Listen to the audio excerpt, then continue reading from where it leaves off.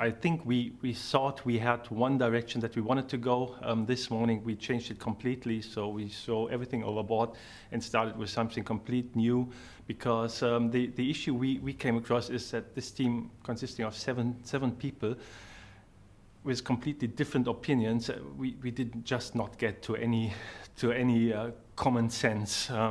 So we had to change completely, and found something that we are all working on and we are all happy to work on at the moment. So now we started to do something about water purification, so a mobile water purification system that can be used easily where it's needed, without really the need to transport lots of things around the world.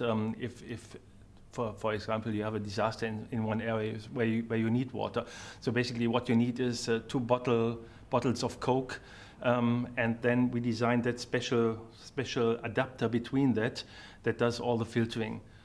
So something that can be easily done quickly where it's needed.